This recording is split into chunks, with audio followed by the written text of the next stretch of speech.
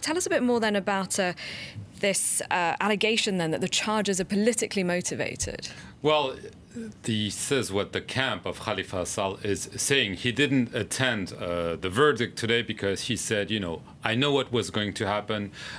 This sentencing of 5 years in prison will be confirmed, and therefore I will not be able to run as candidate. However, he's lodging an appeal to the Cour de Cassation, the highest instance in Senegal, and they will decide in the end whether he can or cannot rule in next February's presidential election in Senegal. Basically, the allegation is that while he was mayor of Dakar, the capital of Senegal, he used public funds essentially to reward his supporters or certain pet projects. He said, this was done by everyone. I was not taking money away. I was just doing what everyone was doing. And therefore, this is a political trial. And clearly, there's a lot of tension right now in Senegal. Senegal is often described as a kind of beacon of democracy in West Africa, where you have elections and the presidents change and the defeat is accepted by the opponent. And there is a risk that in next February, we could arrive to a different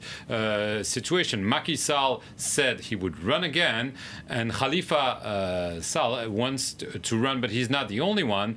And there are also concerns by human rights groups that the legal system is being used for political purposes. Amnesty International came with really a very harsh report about Senegal, saying Senegal is being depicted as a kind of haven of democracy, of human rights. Actually, that's not the case. The justice system is being used and abused for political purposes. And there are other politicians in Senegal with presidential ambitions who are having legal woes. Yes, that's part of the problem. Another key contender is Karim Wade, who is the son of a former president, Abdoulaye Wade. He is in exile in Qatar, has been for several years. He was also sentenced to several years in prison for alleged embezzlement. He has also said that those were essentially cooked up charges, and the legal process that he went through was deemed unfair by a number of international organizations, including